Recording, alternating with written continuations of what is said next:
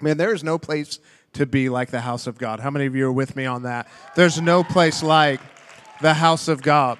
I love that verse in the book of Psalms. It says, I was glad when they said unto me, let us go into the house of the Lord. How many of you know that the house of the Lord, it's a place of expectation. It's a place of excitement. It's a place of faith. And I believe that one moment in God's presence is better than 1,000 days anywhere else. How many of you are with me on that? How many of you love being in church? And there's no place like church on a Wednesday. Man, you're here in the midweek. You're committed. So, man, congratulations. Thank you for being committed to this. Every student in here, every leader in here, man, I believe in what you guys are doing. This is an amazing ministry. And I love your pastor. I love Pastor Ben. How many of you are with me? You love Pastor Ben? And Alyssa, amazing. Amazing. And every time I come, I am blown away by the excellence of how you guys do things and by just the incredible care that your leaders put into. Do you know your leaders care about you? And they put so much time in behind the scenes to make things like this happen. How many of you love Kendall? Kendall's the man. Does such a great job. Last time he was organizing some dodgeball thing, and that just deserves to be applauded. His life was in danger, and that's what I know. But no, my name's Josh, like they mentioned, and I'm just honored to be with you. I am from Faith Family Church. I serve under some of the greatest pastors on the planet, Pastor Mike and Barb Camenetti. I've been going to church there since I was 2 years old, and I'm 35 now. I am a product of a local church that cares about young people. I'm a product of a great student ministry and a great youth pastor who put in time and effort to make sure that we didn't just have a youth group, but we had a youth ministry that was alive, where God was moving, where the Holy Spirit was moving. And so I'm so grateful for that. Now I have the privilege with my wife, Jillian, and our two kids, Jude, who's 7, and Weston, who's 4. I think they have a picture they're going to put up. Yeah, that's my squad right there. And we have the privilege of leading our Fairlawn campus. We were in student ministry to high school and college ministry, and then our pastors asked us to lead this campus. So right now we're leading a campus, and we're just having a good time. And here's what I need from you. I need you to know this, that Jude, who's 7, and Weston, the small one that's 4, he's a little crazy. Jude is a straight arrow, our 7-year-old, right? He's like a straight arrow. By the book, he's up at like 5 every morning shooting jump shots on his little tykes by like 5:30. Breakfast, he wants it on the table at 7:15. I'm not even kidding you. He is that structured. He is just like my wife. Weston, our 4-year-old, he's a little crazy. We need your prayers. Come on, somebody. He is crazy. And this morning, just an example, he set his little tykes like car right by my bed where I was about to get up. And so I got up. And man, I wiped out because his car was right there. And then he came in all with this smirk on his face like, good morning, Daddy. And I was just like, yeah, I see you. I see you. You put that trap there for me. I get it. No, but we have great kids. And I'm so grateful. One of the greatest privileges I have is the privilege to be a dad. But second to that, one of the greatest privileges is to serve in the local church. And so if I can encourage you with anything before we get started, long-winded opener, serve in the local church. Get involved early. And let it be a huge, huge part of your life. I believe it's vitally important, and I believe it'll keep you on the right course. But I'm going to get right into it tonight, if that's okay. Is that okay with everybody? Did you come ready to take notes? Did you come with something to write with? Did you come with a Bible? Did you come with a notebook? We say this at the United, at our student ministry. We say this, that note takers are history makers, and that a dirty Bible leads to a clean life. And so we believe that you bring your Bible, your notebook, your pen, and a friend to church every single week with you, and you're going to be all right. So we're going to talk about this from this subject tonight. And man, I believe that this message, if you'll listen and if you'll apply this to your life, it has the potential to completely change the course of your life. And so I'm excited to preach tonight. I hope you're ready to receive from heaven. So here we go. We're going to get into it. We're going to talk from the title tonight, Change Your Thoughts, Change Your Life. Change your thoughts, change your life. Turn with me, if you would, to Proverbs chapter 23 and verse 7. Proverbs chapter 23 and verse 7. Proverbs is known as the book of wisdom. And if you read a proverb a day, you'll be wise, okay? You won't keep, I was going to say you'll keep, something away, but you'll be wise if you read a proverb a day. I love Proverbs because it gives you these little nuggets of wisdom that help you to live your life. And so I'd encourage you to read one, but it says, as a man thinketh in his heart, or as he thinks in his heart, so is he. As a person thinks in their heart, so are they, or as a man thinks in his heart, so is he. How many of you know you become what you think about the most? How many of you know your life goes in the direction of what you think about the most? Your thoughts are vitally important. Turn with me now, flip over to 2 Corinthians. We're going to look at chapter 10, verses 4 through 5. 2 Corinthians chapter 10, verses 4 through 5. It says this, it says, since the weapons of our warfare, not of the flesh, but they're powerful through God. For the demolition of strongholds, we demolish arguments and every proud thing that's raised up against the knowledge of God. And we take captive, or we take every thought. Everybody say every thought. Every thought captive to obey Christ. Like I mentioned, thoughts are so important. In fact, they determine the very course of your life. I could say it this way, if you don't like the direction your life is heading, then change what you're thinking. Look no further than what you're thinking about the most. Why? Because what you think about the most produces the strongest emotions in you and strongest desires in you. And out of those emotions and those desires, that's what we talk about. That's what we end up doing. That's how we end up living. We end up moving in the direction of our thoughts. And so if you can change your thoughts, you can change your life. If you don't like the direction your life is heading right now, can I encourage you? Look at your thought life. Look at what you're thinking about. I'll never forget junior high. It wasn't really like my time to shine. I wasn't nearly as cool as you guys in like between 7th grade, 8th grade. I had some rough times. It was just rough. I refer to it as the turtle years because I kind of looked like a turtle, and it was just weird. And so then 9th grade came around, and it was a little better, but not that much. And all of my friends were older. Can anybody relate? All of my friends were like a class or two ahead of me. And so I'll never forget, we were hanging out on a Friday night at my one friend's house, and we're just there, and they got this bright idea. Do you guys know like the coffee tables that are like the long coffee tables that it's not like a dinner table, but it's like a coffee table. You like put your drinks on it and things like that, and like it's right in front of the couch. Well, my one friend's mom that we were at his house had this coffee table. And my friends got this bright idea that they were going to put me on the coffee table and shrink wrap me to the coffee table. Now, I know I don't strike you as a bodybuilder, but don't let these skinny jeans fool you. I'm scrappy, man. I can go after it, and I can knock somebody out. No, I can't. Okay, so there were like 4 or 5 of them. There was one of me. They held me down pretty easily. They wrapped me up in so much of this stuff that I literally could not break free. I couldn't get out. And then if that wasn't bad enough, they decided this. They decided, hey, we're going to take him to not just the neighbor at the end of the road's house, but the angry neighbor. Do any of you have an angry neighbor? Don't raise your hand. Hopefully you'll see him in church someday. You know what I'm saying? But the angry neighbor's house, all the way at the end of the road. They carried me all the way down there, and they put me on the porch, rang the doorbell, and ran away. Couldn't believe it.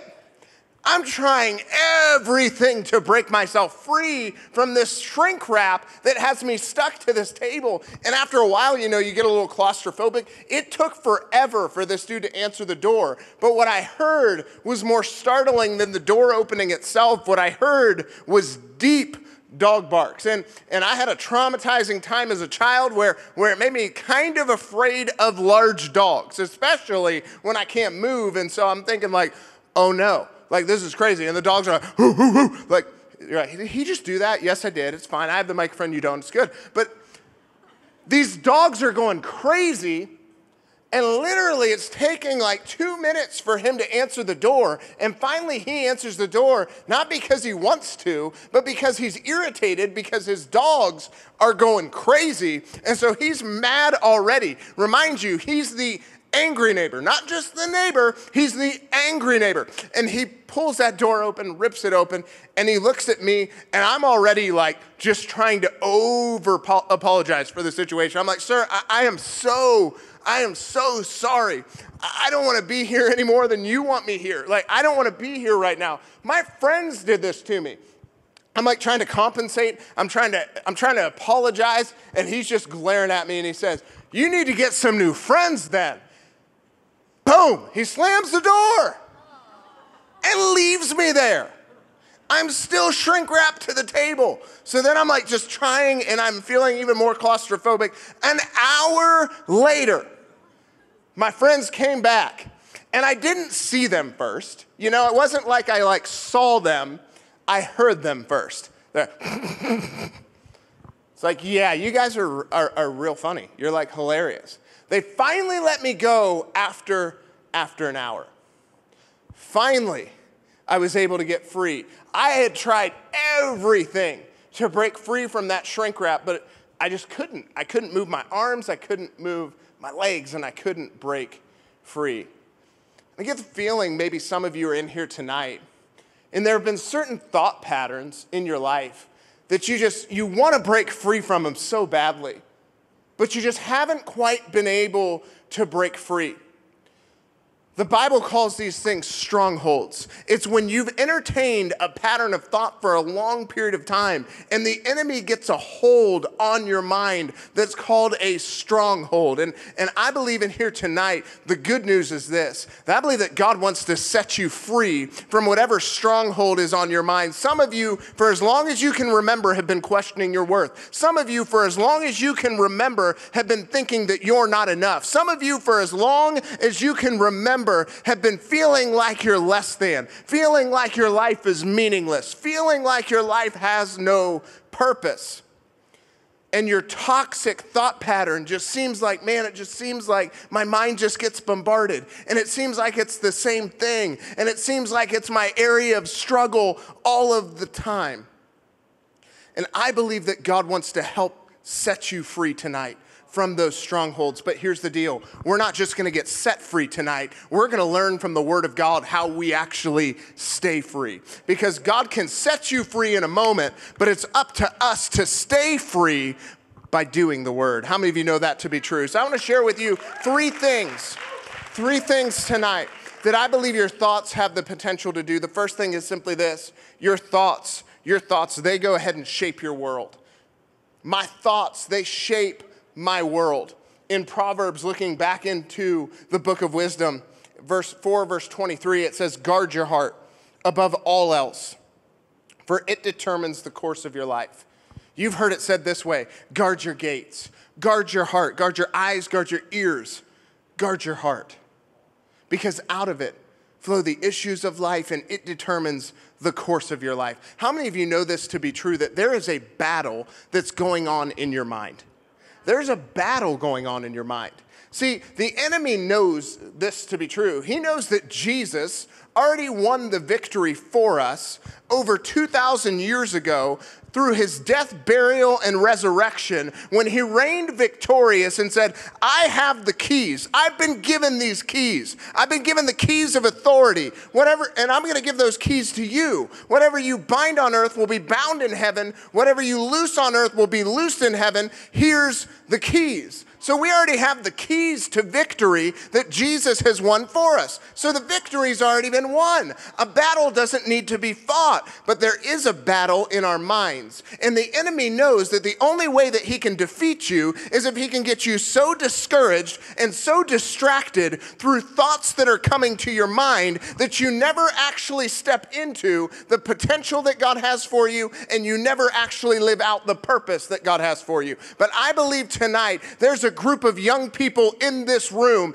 that you're going to come to a revelation of, I can't be defeated and I won't quit, because if Jesus won the victory for me, I'm going to walk in that victory. I'm going to win the battle in my mind. I'm no longer going to be held back by some of the things that have held me back in the past, but I'm going to get my mind right. And when we win that battle in the mind, the enemy, that's why he'll stop at nothing to continue to attack our mind. Have you ever noticed this? Have you ever noticed that the very thing that is your weakness that you get attacked in that constantly? Maybe it's that sin. Maybe it's that thing that you can't overcome, that temptation that you think you can't overcome. Maybe it's that insecurity that you're so self-conscious about. I don't know what it is for you, but here's what I know. The enemy does, and it seems like he just attacks. Why? Because that's his last chance of desperation to get you discouraged, to get you distracted, so that you never actually walk in your destiny. And I believe this to be true, that when we learn to win the battle in our minds, the enemy doesn't stand a chance. We aren't fighting a battle for victory. We're fighting from a place of victory. So really, we're just enforcing a victory that Jesus has already won for us. But it says that guard your heart, because out of it flow the issues of your life, and it determines the course of your life. I believe in order to stay the course, stay on the path that God has for you, to stay the course, we need to control our thoughts. The second thing is simply this, that your mind and your thoughts, they need renewing. Your mind and your thoughts, they need renewing. In Romans chapter 12, verses 1 and 2, and if you can, I want you to write that verse down. This is an important verse, important passage. Romans 12, 1 and 2 says, therefore I urge you, brothers and sisters, in view of God's mercy, to offer your bodies as a living sacrifice, holy and pleasing to God. Can we pause there? Can I remind you and encourage you that you're not your own, that you've been bought with a price, that you don't actually have the right to do whatever it is that you want to do, but you've been bought with a price. You belong to the one who paid the price for you. God, through Jesus, he sent Jesus as a ransom for your life to pay the penalty that should have been yours, and he bought you with the blood of Jesus. Therefore, we don't have the choice to live however we have a free will. We do have a choice to live however we want, but ultimately, once we get a revelation of this, I belong to him, we start to realize because of everything that he's done for me, and because I have a revelation that I belong to God, I no longer want to live the life I once lived. I want to live a life that is pleasing to him. I think you know that you're growing spiritually and you know that you're maturing in your walk with God when you stop asking what's permissible and start asking what's pleasing. God, what's pleasing to your heart? I don't just want to know where the line is. I don't even want to come close to the line. I just want to be pleasing to your heart. I want to be in line with your will. It says to offer your bodies as a living sacrifice, holy and pleasing to God. This is your true and proper worship. Don't conform to the pattern of this world, but be transformed by renewing your mind. Then you'll be able to test and approve what God's will is, his good, pleasing, and perfect will. I love this because it says, but be transformed. Everybody say transformed. By renewing your mind. The word transformed comes from the Greek word metamorphosis. And it's basically to take something from one state into an even better state. It makes something that was once one way, it makes it even better. So it's not just transformation, it's beautification. It's not just transformation, it's something great that God wants to do. It's that same thought as a caterpillar turning into a butterfly. It's something that wasn't that great, then turns into something beautiful and great. Can I encourage you that God wants to turn your life into something that's beautiful, that's something that's great, to something that glorifies him and shines a light on the one that you're serving? You weren't here to be a part of this culture. You were here to bring kingdom culture. And once we understand that we're here to bring the kingdom of heaven down to the earth, we start to live a little bit different. But one translation of this says, hey, don't fit into the customs and behaviors of this world without even thinking. How often do we fit in without even thinking? I believe this is a word for some of you. Stop trying to fit in when God's called you to stand out. There is something special on your life. You are anointed. You are equipped. You are graced for such a time as this. And God has called you to stand up and step out and shine a light for the world to see. But it only starts when we start renewing our mind and we allow that transformation process to take place. How does this happen? We have to identify where every thought is coming from. We have to identify where it's coming from. Because in in 2 Corinthians, it talks about this. It talks about in verse 5, it says bringing into captivity, and that means taking every thought as a prisoner of war and interrogating it and asking, where did this come from? I think with every thought that enters your mind, you need to ask yourself, does this line up with the word? Does this line up with what God says about me? Does this line up with his word? Because that'll give you a great filter on what you allow in your mind and what you don't.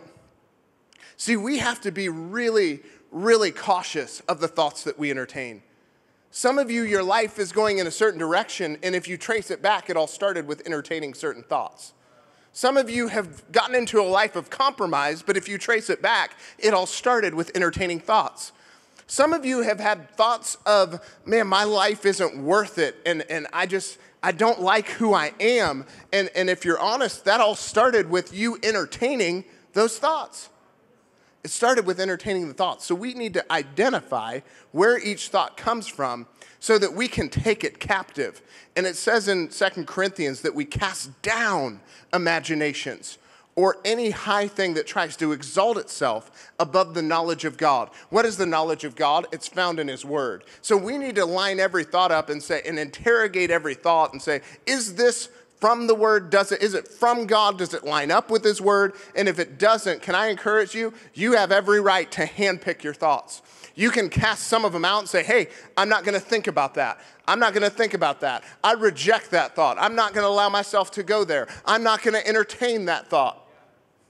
It's not enough to reject the thought. You have to replace the thought.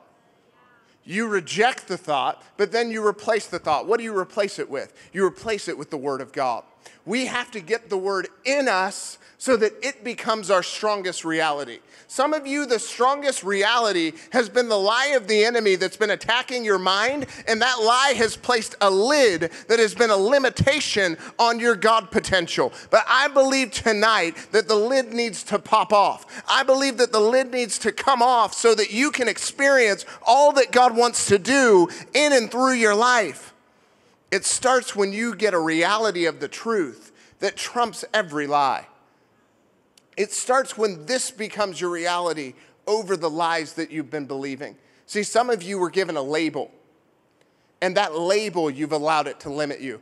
We've all, if we're honest, I remember high school, middle school, I even remember in college being given a label and being told something about myself.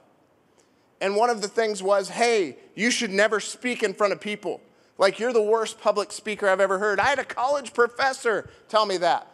You're going into business, it looks like. Please have somebody else give the presentation. You shouldn't give it. Have somebody else give it. Because you're quite possibly the worst public speaker I've ever heard. I thought to myself, oh, man, that didn't feel too good. And I remember feeling like I got kicked in the stomach. But then I walked out into the hallway, and I felt like God started to deal with my heart. The very thing that people say you can't do is what I'm going to use you to do. I just need you to trust me. And for some of you in this place tonight, you've been buying a lie of a label that was put on you, and you've allowed that label to be a limiting factor in your life. And I believe that God wants to blow the limit off tonight. I believe that he wants to blow the lid off tonight. I believe that that limitation that's been on you because of a thought that you've entertained is something that God wants to deal with at the root, so that you can live the life that he's called you to live. There is nothing that the enemy can do to stop you from fulfilling the destiny that God has for your life unless you allow him by entertaining his thoughts. I wonder, and I was thinking about this the other day, I was thinking about water and like the water filters that they put on sinks. You guys know what I'm talking about? And I think there's something about those. They catch all of the contaminating things so that your water can be purified, so that it can actually be good for you to drink. And I was thinking about this, and I was like, man, what if we had that same type of filter for our mind? So all of the things that would contaminate, we catch those things, and we don't allow them into what we take in. I wonder what would happen. See, because I believe if we would get that about ourselves, where we have a filter with every thought, where we identify every thought. We don't just identify it, but we reject the thoughts that are coming from the enemy, and we replace them with thoughts that come from God. I believe we would actually live out what God has called us to live out. I believe it's then that we would start to see God do everything that he wants to do, both in and through our lives. And I don't know about you, but I don't want to leave any of my potential here. I want to do everything that I can for the kingdom of heaven. I want to do everything that I can for God. I don't want to get to the point where I'm in heaven with Jesus and say, hey, I left a little bit there. No, I want to be like, hey, I gave everything I had. I fulfilled everything God called me to do. I didn't allow the enemy to lie to me. I didn't allow him to limit me, but I told him where to go. And I didn't fight the battle with my mouth shut. I started to open my mouth and speak out the word of God. How many of you know that right thinking, it leads to right believing, and right believing will always lead to right speaking, and right speaking and right living go hand in hand. When you're thinking right, you'll start believing right. When you're believing right, you'll speak right, and you'll live right. But it all starts with thinking right. The third thing is simply this: my thoughts are my responsibility. My thoughts, they're my responsibility. I was thinking about this, and I mentioned my wife and I, we lead a campus. It's our Fairlawn campus. We started it in October of 2019, so right before 2020, right before the pandemic and all of that. But anyways, I get up super early. It's about 40 minutes away from our house, so I get up super early. We have 2 young kids, so like, you don't want to wake up the kids. And I'd rather not wake up my wife on Sunday morning. So I would do something like get up at like 5, and they don't get up till like 7 on Sundays. And I would get up at like 5, and it'd be pitch black. And I'd be trying to like search around, like trying to get like to the bathroom, trying to get like then to the closet and get my clothes out. And have you ever hit your toe on like the end of the bed? Or like the dresser, or things like that. Did that a couple times, and it's just like you do that, you're like, thank you, Jesus, that was awesome. Some of you speak in a tongue that needs no interpretation, and I just want to say we're all at different places in our journey.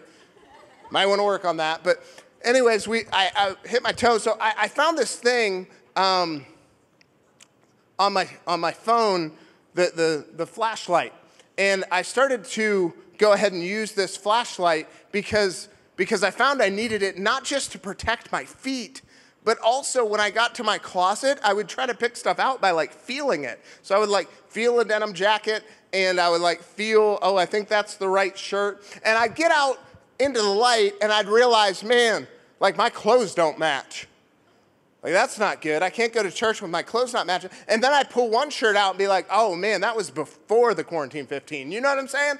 It's like, that's crazy. I definitely can't wear that to church. And so I started using this light, and I started like shining it like right in front of my feet so that my feet wouldn't be harmed, so that they'd be protected, and so that I'd have a light all the way, and I'd just illuminate the steps all the way to the bathroom, and then I'd leave it on the stand right there, and then when I got down to the bathroom, I would pick it up, and I'd go into the closet, I'd close myself in the closet, and I'm shining the light. Now I can see.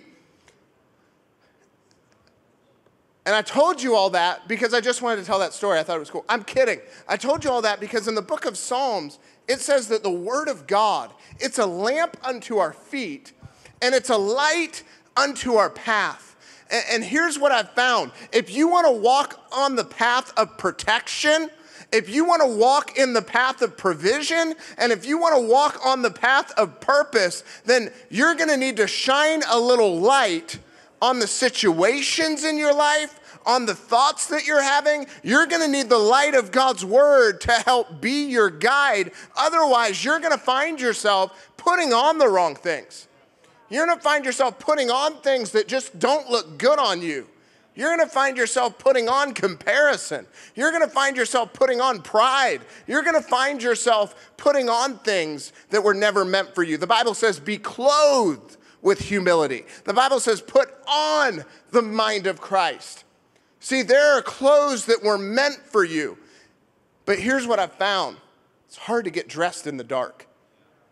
It's hard to get dressed in the dark. You've got to shine a little light so that you can see, so that you can go ahead and walk in protection, walk in provision, walk in purpose, and clothe yourself with the right thing. We live in a culture right now that things that are stirring up in them are fear, anxiety, depression, comparison, disunity. But I believe that our minds need renewing, not just renewed once, but they need renewing continually so that we can go ahead and exude peace and faith and humility and unity and things that go totally against the way that our culture is going right now. See, if you try to get dressed in the dark, if you're trying to navigate things in the dark, it's going to be difficult. And the world that we live in, it keeps getting darker and darker and darker, does it not? The culture that we're in, it keeps getting darker and darker. But guess what? The darker it gets, the brighter the light shines. And so as God's word illuminates your path and keeps you from harm, most of the pain that we feel is when we get off of the right path. Most of the pain that we experience, there are things that happen and there are situations and storms and circumstances. I'm not saying there's not, and Jesus said that we would go through some of those things. Those things are real, but I've noticed that a lot of the pain that happens in our lives wouldn't have happened if we would have just stayed on the path. The regret that you feel because of the party, the regret that you feel because you just slept with somebody, which here's the good news. There's grace for all of that. There's forgiveness for all of those things. But that doesn't mean we can just go on continually doing them, because we can't continually do the wrong thing and expect to get the right results. We can't continually do the wrong thing and expect to experience the right type of things in our life. We can't keep doing the wrong things. At a certain point, we've got to live by the light. And each step that we take, God illuminates a path for us through his word. For every problem that you face, there's a God-prescribed solution found in his word. And I believe that the word will teach you how to live. It'll teach you how to live a life that stands out. It'll teach you how to live a life that's separate. It'll teach you how to be holy like God's holy. It'll teach you how to be the Jesus follower that he's called you to be. Because here's what I've found. There's a lot of fans of the movement, but there aren't a lot of followers, because following usually costs something. But I believe in a dark world, we can shine the light. Every situation, every thought, everything that comes, shine a little light on it. Because it's hard to get dressed in the dark. Some of you wonder why you're so angry, you're so bitter, you're so full of pride. And I wonder if it's because you've been trying to get dressed in the dark. You believed a lie about yourself. You've gotten so bought into culture. And I believe that if you just open up the word and find out how much you're loved, and find out God's purposes for you, and find out how much he loves you, find out that you're his masterpiece, that he created you for good works, that he prepared for you long ago, that his thoughts towards you are more than the grains of sand on the shore. If you would find out how much your God loves you, and the purpose that he has for you, you'd be clothed differently. All of a sudden, some of those weights of things that you've felt and ways that you've tried to prove to people that you're worth it, you wouldn't need that anymore. Why? Because you know your true value. Because your identity can only be found in him. Your satisfaction, some of you have been looking to be satisfied. Man, I just want my life to be fulfilled. I want to be satisfied. I just want my life to be satisfied. The only way to truly be satisfied is to be surrendered. But see, here's the deal. Everything that God created, everything that God designed, the enemy tries to distort. And so the enemy wants you to buy a counterfeit instead of what God created you for. And so that's why we have so many things that people try to fill voids with that can never fill voids. That's why we have so many people walking around angry, with hurt, with pride, with bitterness, with offense. We have so many people walking around with those things because they bought a lie and they're chasing a counterfeit. That's why we have so many people who will give up their purity in a moment because they think it's going to lead to satisfaction, but in reality, it only leads to more emptiness because everything that God designed for a purpose, the enemy tries to distort and distract you with so that he can keep you discouraged, because ultimately his goal for your life is he wants you defeated. He doesn't want you walking in destiny. But man, we are people of destiny. That's why it says this. It says in Philippians 4:8, it says, finally, brothers and sisters, whatever's true, whatever's noble, whatever's right, whatever's pure, whatever's lovely, whatever's admirable, is anything excellent or praiseworthy, think on these things. Is it true? Is it excellent?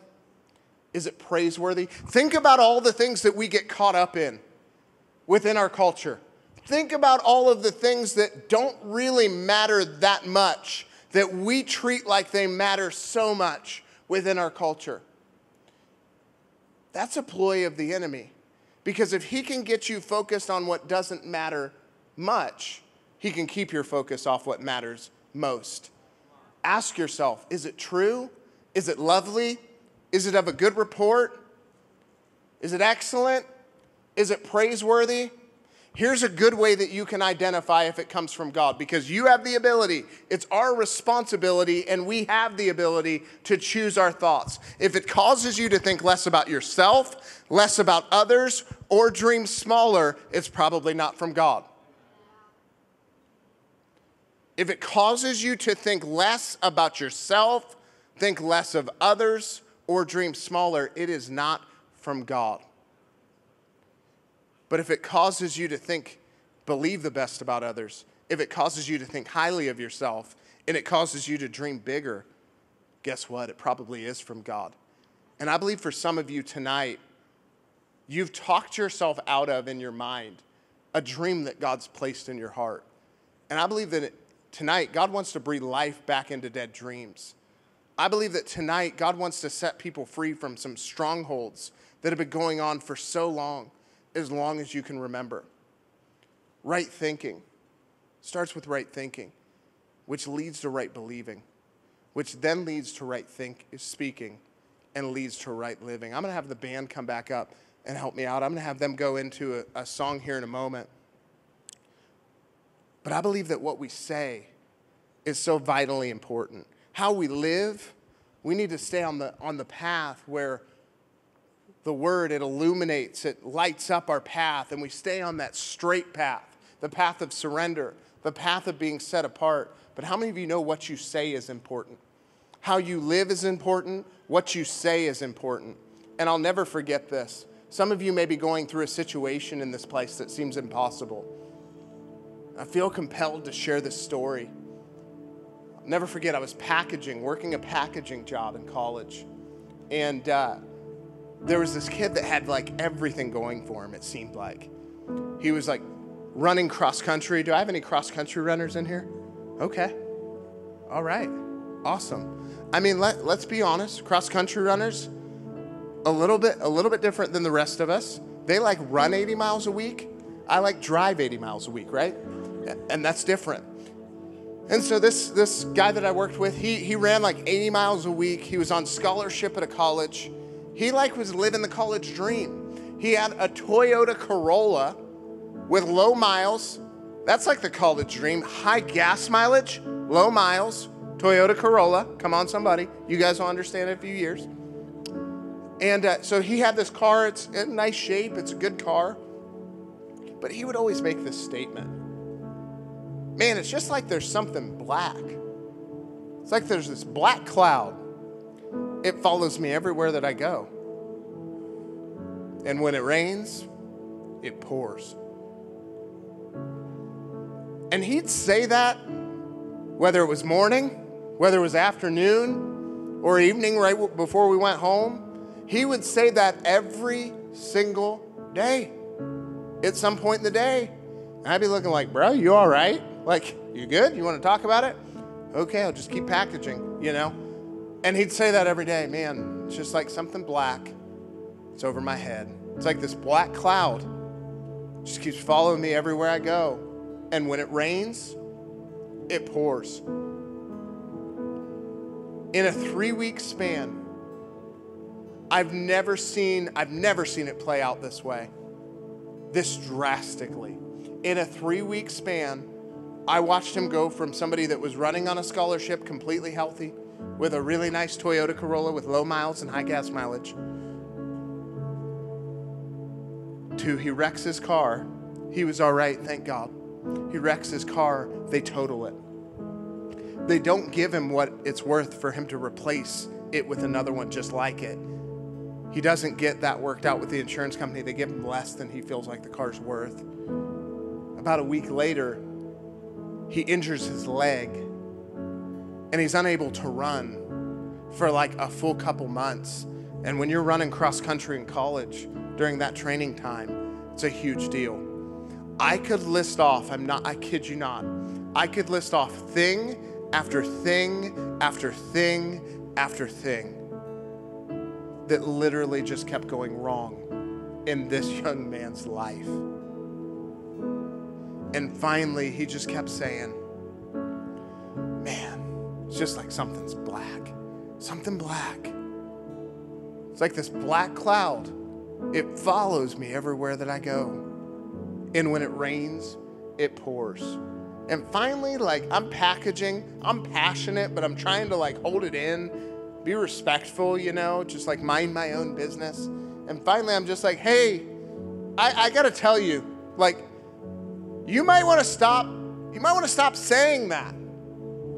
Because obviously, like, saying that isn't working out very well for you. But here's what I believe. That what we think about the most, it produces the strongest emotions and desires and beliefs within us. And what we think about the most gets in our heart, and we get full of the most. And what we think about the most, it becomes our core beliefs. And it's out of those core beliefs that we speak. It's out of those core beliefs that we live. It's out of those core beliefs that we do everything. When pressure comes, it's out of those core beliefs that we react. I heard a college professor say it this way at Bible school. When pressure comes, you're like a tube of toothpaste. What's on the inside of you will come out.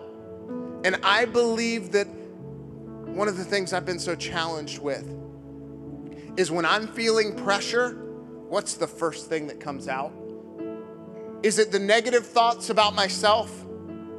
Is it thoughts of I'm not going to make it? Is it thoughts of how is this going to work out? Is it thoughts of God, where are you? God, don't you care? Or do I go back and I say, no, the word says this. The word says that I'm an overcomer. The word says that I'm his masterpiece. No, the word says that he's already won the victory over everything that I would ever face. The word says that no matter what comes against me, greater is he that is in me than he that is in this world. The word assures the victory. If I can win the battle in my mind, the word assures that I can walk in victory. I believe tonight for some of you is transformational. Because you've thought that this is something that you're just going to deal with for the rest of your life. You didn't know that God could set you free and then that you have the control to actually stay free. And one of the things that I think is an issue in some cultures is we teach the wrong thing. We teach that God is just going to take care of everything and I don't have to do anything. But the truth of the matter is God has given you his word and he's not going to renew your mind for you. Your thoughts are your responsibility. You've got to have a desire to put his word in, for it to become your reality, for it to renew your mind every day, so that you can tell the enemy, I can't be defeated. I'm not gonna quit. I know through Jesus, I've already won. You're defeated. You have no place here. You have no right here. I win. The end of the story is that I win. I don't know about you, but I like winning. Like, there's something about being on the winning side. And that's why I love serving Jesus. Because if I just get his word in my heart as my reality, nothing can shake me. That's why Paul, even though he was shipwrecked, you guys all know who Paul was in the New Testament, wrote 2/3 of it. Even though he was shipwrecked, and even though he was stoned, I know that's nothing like your Thursday morning is, but like it's still kind of bad, right? Shipwrecked and stoned, he was able to make statements like this. None of these things move me. None of these things move me. How was he able to say that? This, what was in him, the Word of God, was more of a reality. What was in him, who was in him, was more of a reality than the circumstances going on around him. Can I tell you, you are dangerous to the enemy. You're dangerous to the gates of hell when you have an understanding that greater is he that is in you, that there is something in you that you know you have a reality of. In his word, it's in you in abundance, and it comes out as the overflow of God, you're good. I know this, that I will see your goodness in my life. I know this, that no matter what it looks like, I have the victory. When your family member gets the diagnosis, he said that by his stripes we were healed. When you're feeling that anxiety, you'll know that the Bible says, cast all your anxieties on him because he cares about you. There is no problem that you will face. Young person, hear me. There is no problem that you will face that there isn't already a God-prescribed solution in his word that the Holy Spirit will remind you of right when you need it most. But he can't remind you of the verse you've never read. I believe that one of the things that is so needed in our culture right now is we need a revival of the Bible. We need people who get passionate about the Word again. We need people who understand that the Word, it is God-breathed. It is alive. It is active. It is God speaking to us. It is light and it is life and it is what we need. It's what we need to walk in all that God has for us. And I don't know about you, but I want to walk in everything that God has for me. Will you stand to your feet? What I want to do in this moment is we're going to begin to sing out. And for some of you, this is an opportunity for you. Maybe you've been holding back something from God, and this is going to be your opportunity to just give it all away, to just let go of everything you've been holding on to so that you can gain everything that he is. See, humility says this, God, I want to do it your way, because you know best and I want your results. But pride says, I'm going to do it my way because I know best. But guess what? That leads to your results. Some of you have been trying to do it your own way for too long, and you're going to let go.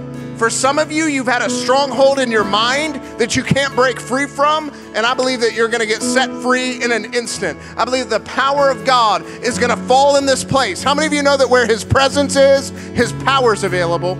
And you're going to be able to reach out and take whatever you need, whether it's healing, whether it's freedom in your mind. The Bible says that God has not given us a spirit of fear or anxiety, but a spirit of power, of love, and a sound mind. Some of you haven't thought soundly for so long, but tonight that's going to break free. You're going to be loosed. You're going to be free in this moment. So can we do this all across this place? Lift your hands. Lift your hands as a sign of surrender. Say, God, I'm letting go of whatever I've held on to, and I'm grabbing hold of everything that you have for me. And we're going to sing out. And I want you to sing out from your heart to his tonight.